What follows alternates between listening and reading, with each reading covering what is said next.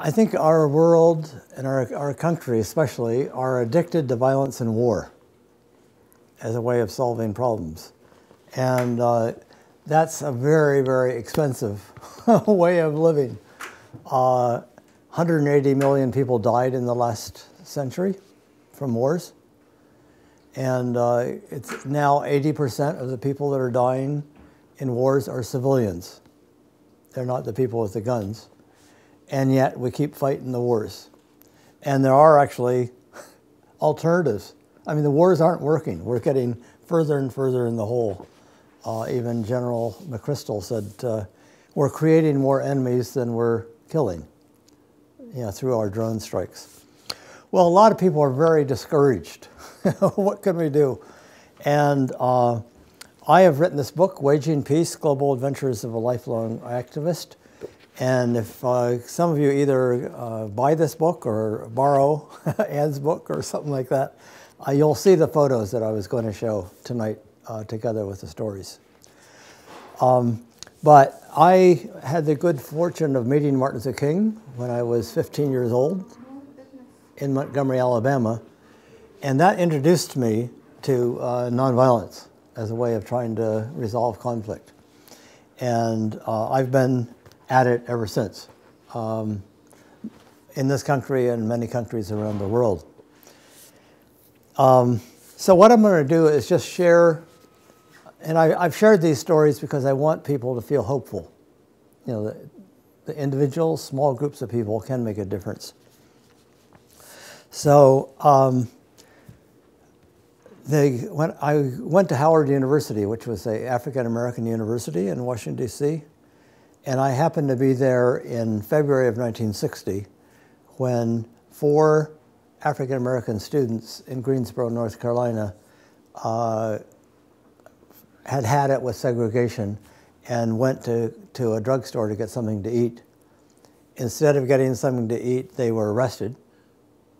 And that happened. That was a spark that encouraged especially African-American students all over the South to begin challenging segregation in their own communities.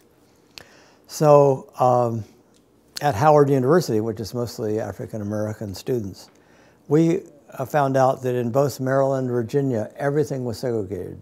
Even African ambassadors could not eat along the highway between New York and Washington in the state of Maryland.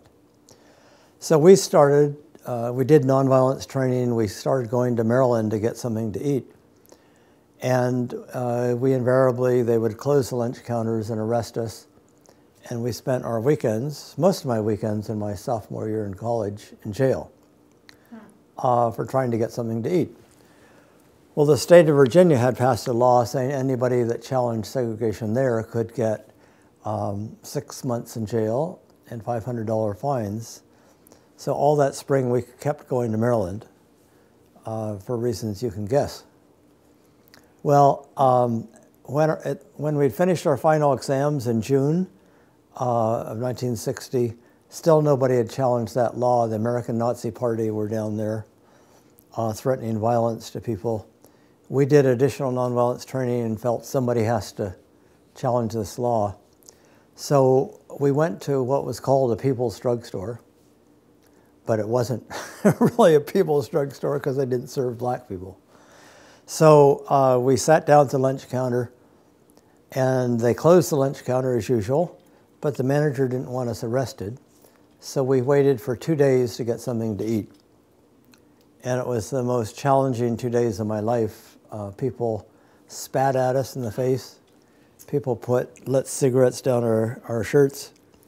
People punched us in the stomach so hard we would fall on the floor. And each time something like this happened, we tried to be nonviolent and tried to love these people that were doing this to us. The American Nazi Party even came with their swastikas.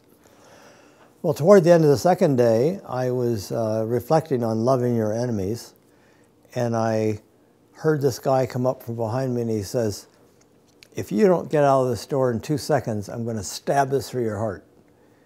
And in his hand was a switchblade. Wow. And I looked at his face, and I saw this knife right here, And I thought, I have 2 seconds to decide what to do. And I just looked at him in the eyes, in a face that was contorted with hatred, and I said, well, friend, do what you believe is right, but I'll still try to love you.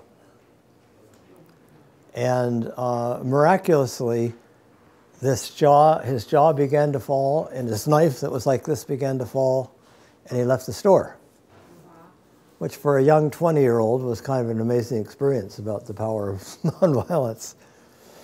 Well, we then wrote a statement appealing to the community leaders of Arlington, Virginia to get their eating facilities open to everyone, and said, if nothing changes, in a week we'll be back. And that was very hard to say, we'll be back. Friendly news people got us out alive, and we got back to Howard and literally shook for 6 days whether we had the courage to go back and do this again. And on the 6th day, we had a phone call from the religious and community leaders of Arlington that they had met and talked with the business leaders and got a promise that the eating facilities would be open to everyone within 10 days. So I like to think this was the most important lesson of my life, that we don't have to just curse the television set or the president or segregation or war. We can find some other people that believe as deeply as we do about something, do some studying of nonviolence, and go and challenge it head on. So we can help make history. So that's more important than anything else I learned in college, or maybe ever since. So instead of 6 months in jail, I got a scholarship to go to Europe and spent a year in Berlin. In 1960-61, the United States and the Soviet Union were threatening nuclear war over Berlin. And I'd studied German in college, but Berlin was the one place in the world I could live in both worlds. And just try to understand, why are we willing to kill hundreds of millions of people? Because we're right and they're wrong. And similarly, from their perspective. And how do we solve these problems peacefully? Well, I studied at the universities of East and West Berlin, bicycled through Checkpoint Charlie, where American tanks were on one side and the Soviet tanks on the other side, facing each other. And heard a lot of communist propaganda in East Berlin at the university. And I challenged that propaganda, and they called me a capitalist warmonger. And I came back to the West in the afternoon and heard a lot of anti-communist propaganda. And I challenged that, and they called me a communist conspirator. So I learned early on that, unfortunately, our governments have a lot of influence on the people.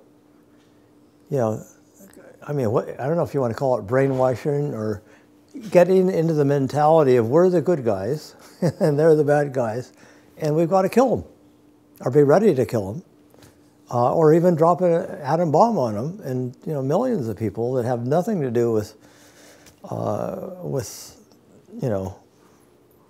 peace, nothing to do with hating the enemy. They're just they happen to live there. Well, I did things like getting students from both sides, to come together and talk and get to know each other. Well, I then heard you could go to Russia on a camping trip, and this was before citizen diplomacy. And I thought, we should do that. I want to get to know these people that are the enemy. So I borrowed some money for a VW Bug, and 5 of us traveled 5,000 miles through the Soviet Union, just getting to know ordinary people. And in my book, I've got a photo of just some of these Russian people, and they're beautiful, smiling faces. And I say, you can tell if you look at them that they are evil communists. These are the people that we have to be ready to kill. Well, we didn't believe that, of course. And I led 3 groups of students in the early 60s on those trips. Well, I had, together with a couple other Quakers, that spring we had had a silent vigil in front of the White House, praying for an end to nuclear weapons testing. We're still doing above ground testing. And people came and says, why are you demonstrating against our peaceful bombs? Go to Russia and demonstrate there. Well, I was in Russia later that summer, and the Soviets, of course, also had responsibility for bomb testing. So with another fellow that was in our group, we had a sign saying bomb tests kill people, and started a vigil in front of the Kremlin in Red Square. Well, the people came up and says, why are you demonstrating against our peaceful bombs when you go to the United States? And we explained, well, we'd already demonstrated in the United States, and they told us to go to Russia. The police came and threatened us with 20 years in prison for, I think they called, what was it? We would be charged with criminal conspiracy and, you know. Well, we thought about that for a moment and said, well, thank you for warning us, but if this arms race continues, you know, hundreds of millions of us are going to be dead. And then 20 years in prison wouldn't be as bad as that. And we already demonstrated in the United States and are appealing to all governments. They said, well, we have to talk to our superiors, and left and never came back. So luckily, we didn't have to spend 20 years in prison. Also, that spring, we had a chance to 6 Quakers had a chance to meet with President Kennedy for about 40 minutes in the White House. I was the young guy, 21 years old.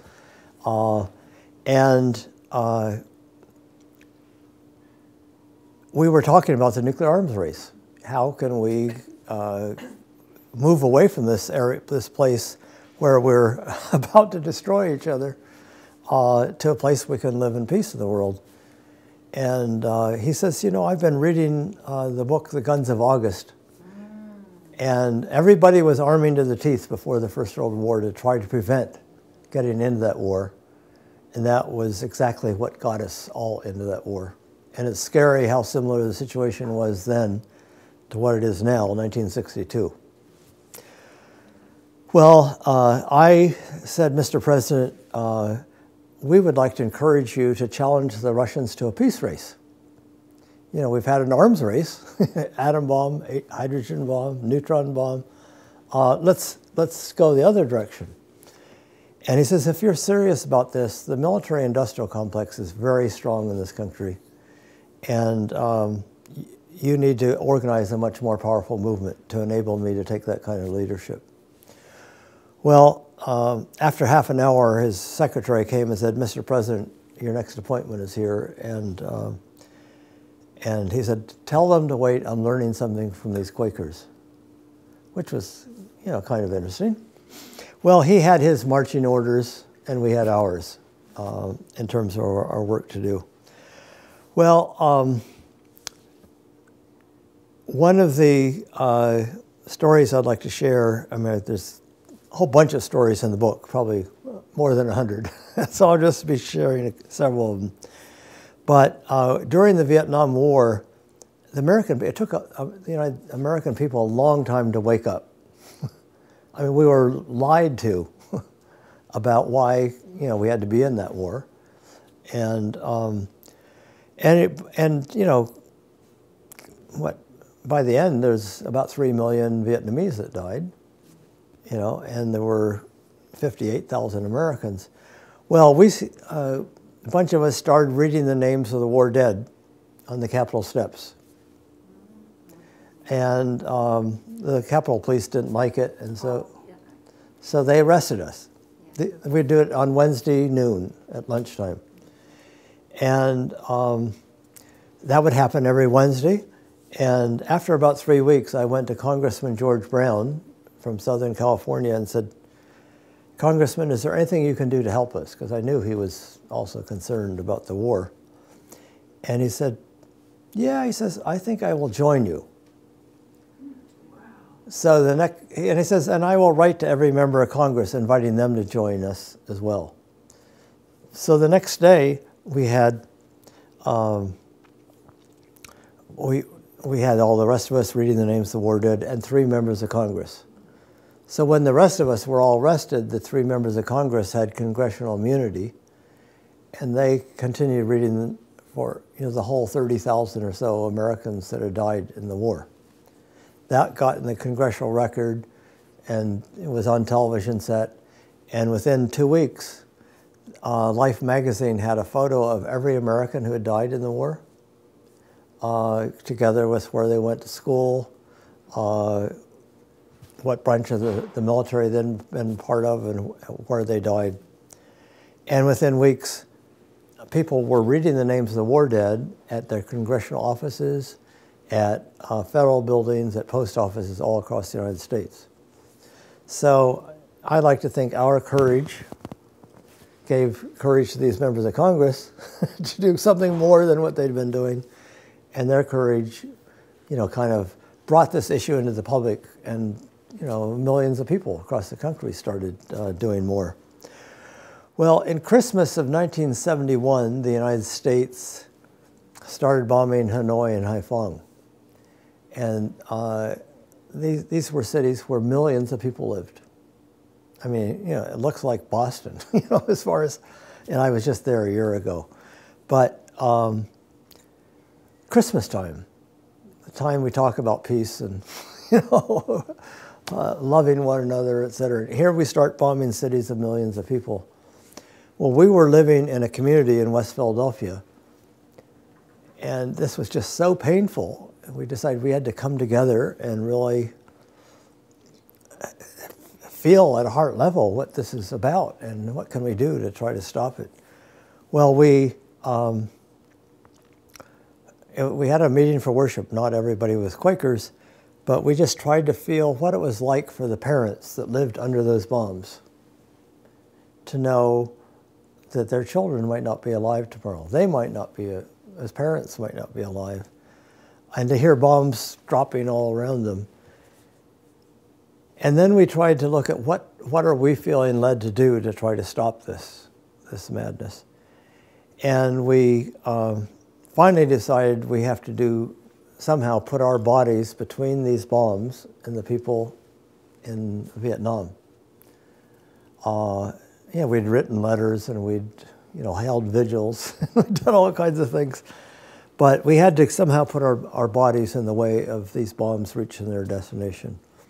So as a community, we could support each other. If some people were killed or spent a long time in jail, others could help pay the rent, I had 2 young children at the time. We could care and support for each other. So it was a joint witness. Well, we found that in Leonardo, New Jersey, there were ships loading with bombs and munitions every week going to Vietnam.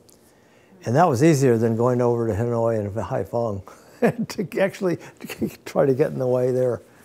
So we recruited 22 canoes and 44 people, and we paddled out along the ship. There were crates of napalm and anti-personnel bombs being loaded onto the ship. Again, they warned us with years in prison if we didn't leave the area. And again, we said that would be, thanks for warning us, but if these bombs reach their destination, it's going to be worse than years in prison. Well, on the 6th day, we had heard it was leaving very early in the morning, so we were out there before 6 in the morning paddling to try to stay right in front of the ship. And as they lifted anchor of the ship, we looked up on the bow of this big ship, and there were crates about 15 feet high on the deck of these bombs and munitions, and of course down in the hold that was totally filled. And we looked up there, and 7 sailors jumped off of the ship into the ocean to join our blockade.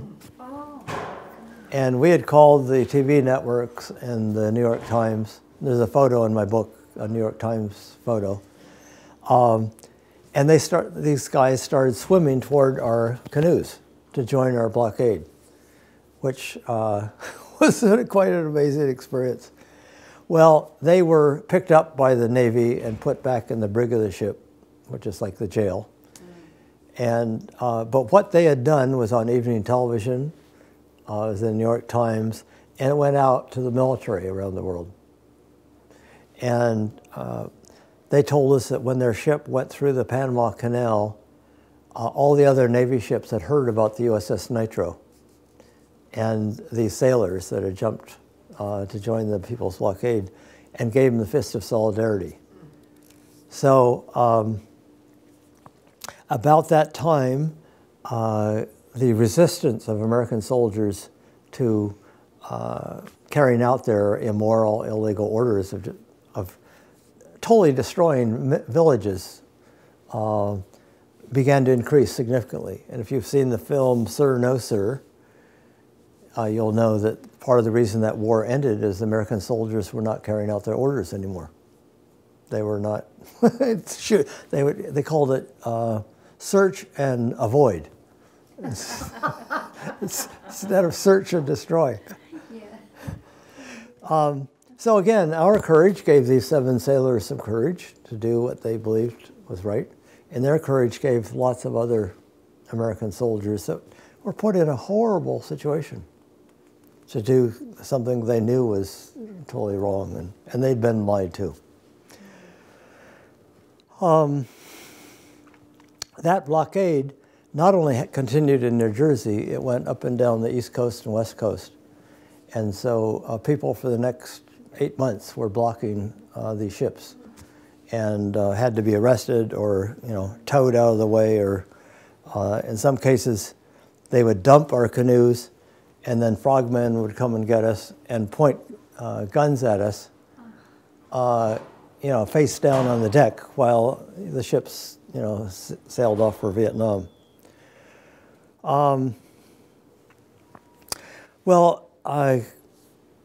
Livermore Nuclear Weapons Lab is a place I live in San Francisco, California, and that's one of the places that the United States has been developing nuclear bombs for the last, since the 40s, I guess. And, the Bay Area is supposedly progressive. But here we're the place that's developing nuclear bombs. So with the religious community and many others, we've been organizing an ongoing nonviolent campaign to say, this is insane. I mean, nuclear weapons could put end to all life on the planet. And even now, when the United States and the other nuclear powers have committed to abolish all our nuclear weapons, we've committed to spend $1 trillion modernizing our nuclear weapons over the next years. So anyway, we're saying from ordinary people, let's turn around. And what if we spent the $1 trillion every year we're spending on wars and preparations for wars? What if we spent that $1 trillion to try to make a better life for every person on the planet? How much safer we would be. Well, these are just some of the stories. How many of you have heard of the veteran Brian Wilson? He came from a Christian anti-communist John Birch Society family and volunteered to go to Vietnam and came back. And, and one of his jobs there was to go into the villages and find how effective the bombing had been. And he talks about village after village after village. It would be almost all women and children and old men, but they'd all be dead. And he went into one village, and this woman had had her eyelids burned by napalm. So she was looking right at him, and around her body were her children, trying to get comfort from their mother. And they were all dead. But he just thought, what am I doing 10,000 miles from home doing this to these people? And it was a conversion experience, and he decided he could not do that anymore. Well, Brian has said, our lives as Americans are not more important than the people in Vietnam or Central America or other parts of the world. And their lives are not worth less than our lives. And which is a very radical way of looking at the world, because many Americans have the idea we're more important. You know, and it's all right if we want to bomb their country because we want their oil, or it's our right to have 6 times our share of the world's resources, et cetera. Well, Brian didn't believe that. And we were together, we organized something where we were blocking trains carrying bombs to Central America. And you may know his story. He said to the military, you can stop shipping bombs to ship. They're going to go to ships to go kill people in Central America. Or I didn't say, with other veterans, I'll be fasting for 40 days on the tracks. And so you can stop the shipment of arms, or you can arrest us, put us in jail, but we want you to know that the moment you're released, we'll be back on the tracks, you know, blocking the trains. Or you can run over us. And we never guessed that what they would do would be to run over us, which is what they did. And his legs were cut off, and luckily he survived. But we continued blocking every train there for 2.5 years. And sometimes they would... They didn't run over you? They only ran over you? Well, it's a longer story. I was knocked down. I was not actually right between the tracks because I'd agreed to do nonviolent training of another group of people, and we were going to block a train later that afternoon. Oh, goodness. But that knocked me down, and so I was right outside the track looking and seeing Brian banged from one side to another. But obviously the military was saying, we have a war to fight in Central America. This is the 80s. And you guys get out of the way. Well, instead of that, here we blocked every train for 2.5 years. And people all around the world heard about Brian and our witness and were so touched that there were Americans that cared so much about their suffering and pain that we're willing to risk our lives to try to stop their terrible suffering. Well, one of the later things I did or have done is to help start the Nonviolent Peace Force that Ann is very involved with. And we have discovered that when people are doing horrible things, you know, like beheading people or shooting villagers and making all kinds of often endangering human rights workers or peace workers, that if there are international people present, it can make it safer. So together with Mel Duncan, he and I, with many others, co-founded the Nonviolent Peace Force. And the vision is that we have hundreds and eventually thousands of trained peacemakers that could go into conflict areas to both protect local peace workers and human rights workers and also civilian populations. Because as I said earlier, 80% of the people dying in wars now are civilians. So presently we have a project in Mindanao in the Philippines, invited by both the Muslim Islamic Liberation Front and the government, where there's a ceasefire, but there are hotheads on either side that would like to get back into a fight. And so we're trying to help support that ceasefire moving into a long-term agreement. We're also in Burma, where again, there's been war happening for many years. And there's some of the ethnic groups that have made peace with the government. And again, we're trying to be an international nonviolent force to try to help keep that ceasefire and move it into a longer term peace. And we're in South Sudan, you know, where civilians have been taking the brunt of that whole war. We've got 150 people there. And we've just been invited to go to Syria, invited by civil society groups in in all parts of Syria and from many different religious groups. And In Palestine, are you there too?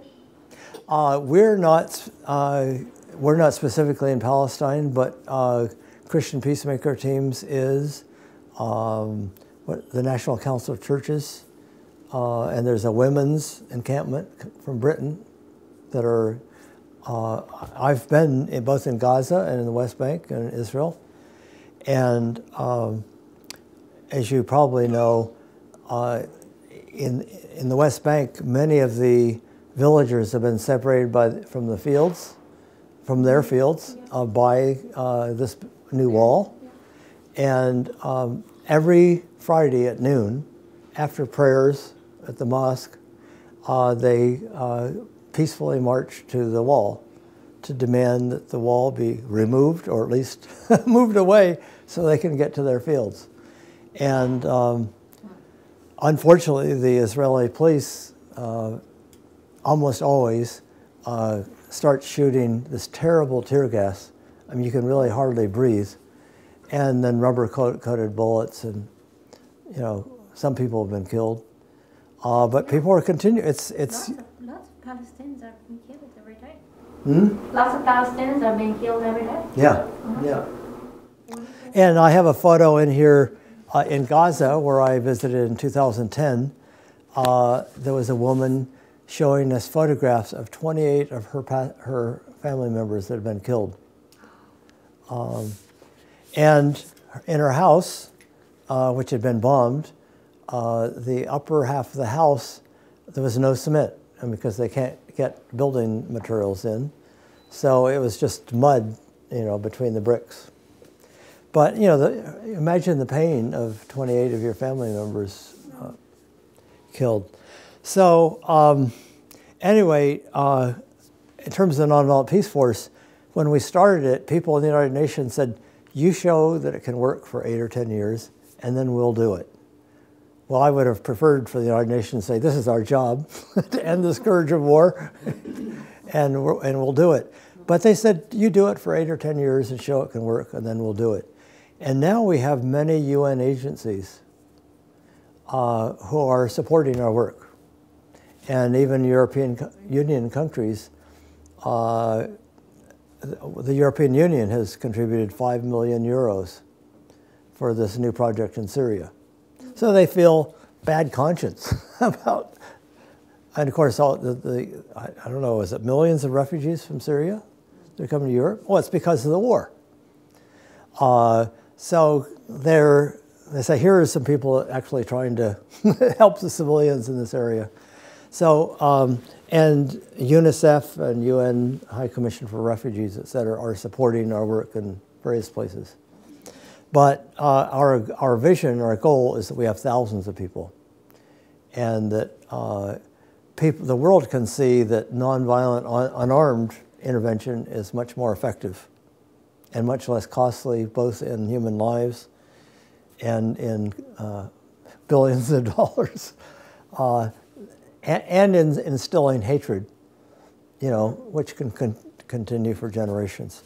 So that's a little bit of a few of the stories that are in my book, but I'd love to hear any questions or comments.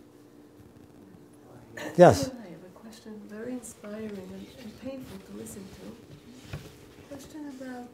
You'll forgive me for making it painful for you? I'm a traumatized Pole, so I'm still healing from the Second World War. It seems like... Pole? Pole. Okay. I was born in postal Poland. Mm-hmm. So my question is, you were in the Soviet Union in the 60s traveling, and from what I know, there were so many restrictions on foreigners and where they could move. Mm-hmm. How did you manage to move to these different villages? You had to have approval from the authorities, yeah. So you simply couldn't. Well,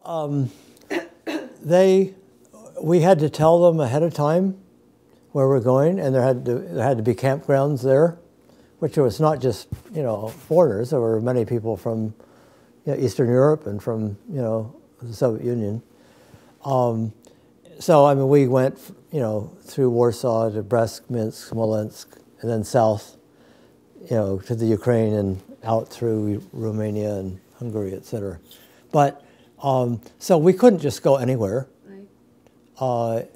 You know, we could say we'll be at the campground in Moscow for 14 days or however long we, well, not, I think a month was probably as long as we were allowed to be there. But, and we had to have a guide 2 hours a day where we'd go to the museums, et cetera, but then the rest of the time we were just talking with people. Were you shadowed by secret No. agents? No. But that, I mean, the demonstration that we did in Red Square, I was not allowed back in the Soviet Union for 26 years. Well, the Soviet Union crumbled, so now you can. Well, I got back before it crumbled. I was there, just another story, it's in my book, when Gorbachev was arrested, when the coup d'etat happened in August of '91, and he was put under house arrest. Oh, thank you. I was going to do that. Thank you. Yeah, and these reactionary coup leaders were in charge of all the Soviet troops and all the Soviet Air Force. 10,000 Soviet citizens came out to surround their White House, where their elected Russian parliament was. And when the troops had orders to come and shoot and destroy the White House, the Parliament building, they were met by these women and 10,000 people saying, "You are our sons and our brothers and our children. Don't shoot." And they offered them, you know, food and cigarettes, and these tanks turned around and did not shoot. So, at any rate, and the same with the Air Force. They were ordered to come and shoot, and saw these thousands of people in what they called a living ring surrounding the White House, and they refused to shoot. And after 3 days and nights, the coup leaders gave up. So it was another example of people power. Right, in the 80s, this was in the 80s. It was 91, before the end of the Soviet Union. So other questions, comments? What are you going to do in Syria? Well, it's seen as too dangerous for internationals to be there right now. I mean, you can get kidnapped, and then they'll try to get ransom and so forth. But I think what the Nonviolent Peace Force has been doing in helping protect civilian populations in other war zones, conflict areas, in the UN structures, you know, in the broader community, they have seen that these are effective ways for protecting civilians. So we have an office now in Lebanon, in Beirut, and have identified, I think, people from 50 areas of Syria, from civil society, who have different kind of political perspectives, but all of whom are committed to trying to protect civilians. So they'll be coming out to Lebanon to get training by Nonviolent Peace Force people on some of those techniques, and go back, and then we'll be in regular touch with them, and every, I don't know, several months, getting people back together, or representatives of the different groups, to look at what's working and what's not working, and how do we strengthen this. So it's just beginning. So you're actually training people Syrian. Syrian people. Yeah. Because you as a foreigner can probably not go. Yeah. You'll be needed to be. But it's quite amazing to have UN bodies saying unarmed civilian protection can be more effective than armed intervention.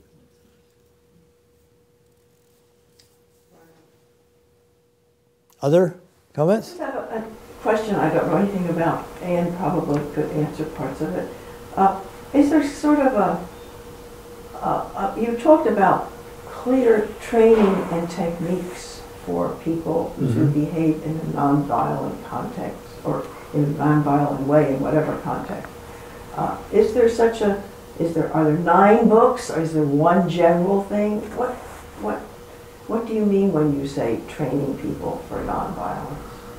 Is there sort of a standard way that you personally or your organization does this training? You mean you're talking about nonviolent peace force training, or just anything? But yeah, I don't know. Well, there's hundreds of great nonviolent training manuals, and it's a different training if you're talking about doing something like our sit-ins or doing nonviolent action to challenge injustice, and a lot of that includes role playing. I mean, one is studying the history of nonviolent movements. And do you have a copy of Force More Powerful here? No, I don't think so. But if I will try to get you a copy. But this has been shown on PBS television nationally here, and it's 6 examples of powerful nonviolent movements in the last 50 years. Gandhi in India, the sit-ins in the South of the United States, nonviolent resistance to Hitler in Denmark that saved most of the Jewish people's lives there during the war, and solidarity movement in Poland. The nonviolent transformation of South Africa, which everybody said it's impossible. It's going to just be a massive bloodbath. And then the nonviolent overthrow of Pinochet. But anyway, I think people need to see these films and get inspired about, what's possible. So, and then in terms of nonviolent, what's called third-party nonviolent intervention. So it's not either party in conflict; it's a third party. That also includes looking at the history and examples of what other people have done, what worked and what didn't work. And I think it's still on our website. George Lakey, a friend of ours, developed a training curriculum, which is on our website. And then, of course, there's role playing and there's examples in real life, but hearing some of these stories where I think in South Sudan there's been examples, maybe you have them at the top of your head, but where armed people came ready to kill a bunch of local South Sudanese people, and the nonviolent peace force people says, not unless we're going to be in your way. And one of the stories I didn't tell was in the Philippines, where we were invited by the Philippine Council of Churches a few years ago. There were 600 civilians in a church hall being threatened with being killed by the death squads. And we heard about it and went to the Catholic bishop, and he was in tears about where can these people go? They've suffered so much. And we shared experience in Central America of Peace Brigades International and Witness for Peace. And his eyes lit up and he said, that's what we'll do. We'll invite international religious people to come and be present. So we faxed something out to as many groups as we could. And within 2.5 days, we had 25 international religious people in that church hall and had a press conference addressing the death squads, saying, we appeal to you not to carry through on your threat, to treat these people as children of God and your brothers and sisters, but we want you to know that we're going to be here with them. And also, whatever you do to them, you have to do to us. And also, we're going to tell the whole world. Well, they decided not to carry through on their threats. And I mean, that's part of the power that we have. Yeah, it's very impressive, and thank you very much for talking. Thank you. Yes?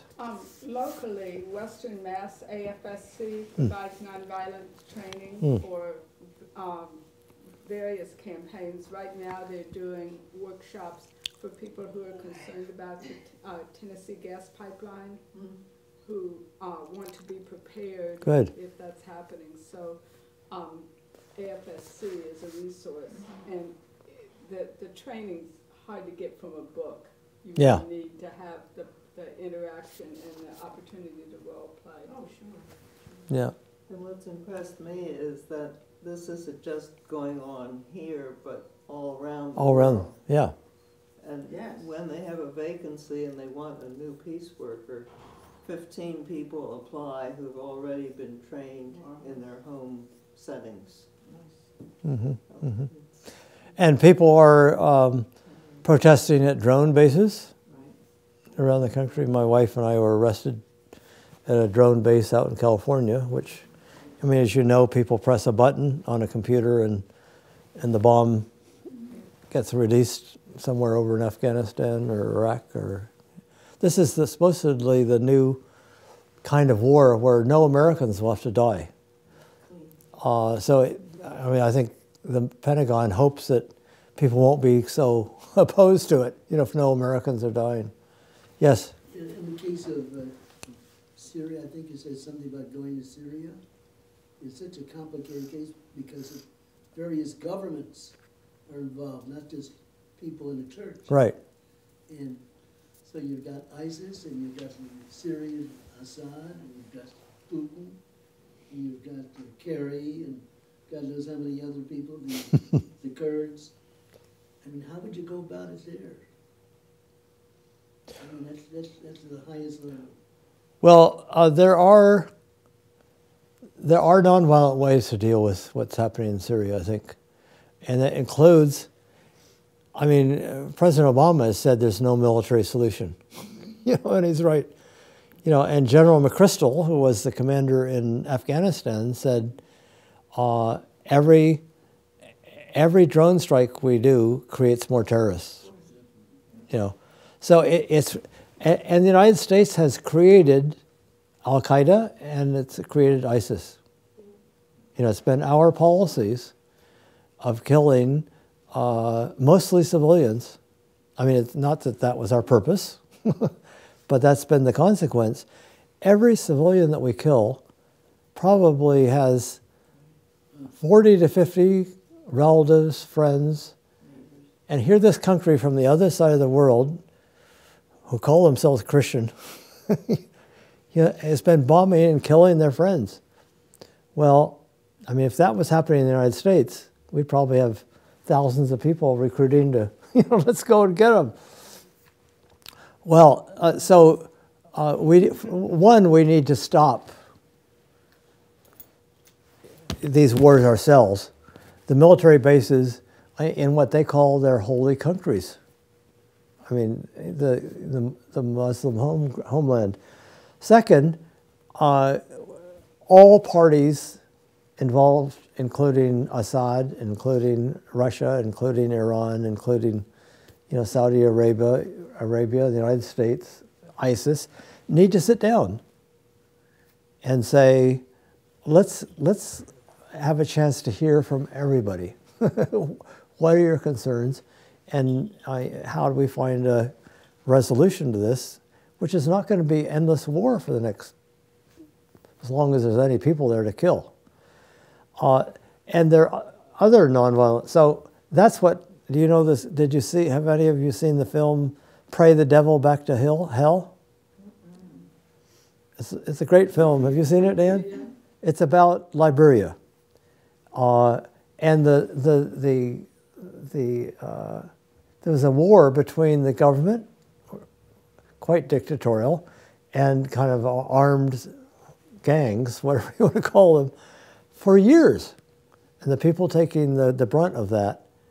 And finally, the women from all sectors of the society came and said, look, all of you leaders sit down at the table and negotiate a solution or else. And they finally they came and started talking, but then they talk, not do anything. So then the women said, you know, you're not getting out of this room until you make you end this war. And they even threatened to take off their clothes. The women? The women, which in that society is the most terrible thing that can happen to the men. You know, to see all these, you know, women without clothes. And they came to an agreement. And that now they have a woman president, you know, and the war is ended. It's an example of people power, where, you know, these governments and armed forces, armed groups are, you know, vying for their, you know, greed and power and all this stuff. And these women say, no, quit it, you know, and they mean it, and are willing to risk something themselves. I was in the midst of saying something before that. But, the other nonviolent way of dealing, I think, with Syria is thousands of people from around the world are being recruited into ISIS, are voluntarily joining that struggle because they see what is happening, you know, to Muslim people in country after country after country by the Christian crusades, as Bush once said, and what's happening to the Palestinian people, you know, with total U.S. support. So, and most of those people are coming in through Turkey. Well, Turkey is a U.S. ally. I mean, there's Turkey, or, you know, with their supporters, could close that border. You know, so people couldn't cross that border and go in and be ISIS fighters, and could also close the border. The oil, which is in ISIS-controlled areas, goes across that border, and then they've got, you know, millions of dollars to continue fighting their war. Well, that could be stopped, you know. So these are ways which are not going to kill anybody, but it could stop the fueling of both money and people, you know, money and for all the ammunition and bombs, et cetera, but also of the soldiers. So that all these things together. I mean, it's not that the war would end tomorrow, probably, but at least it's going to begin to address some of the root causes. So anyway, if these stories have been helpful or inspiring to you, my book is available. It's $20, or if you can't afford that, whatever you can afford. And if you don't have money, if you get it to Anne, at some point, she can get the funds onto me. But I've got a few copies of the book. Thank you very much. We do thank you very, very much. Yeah. Thank you very much. Thank you.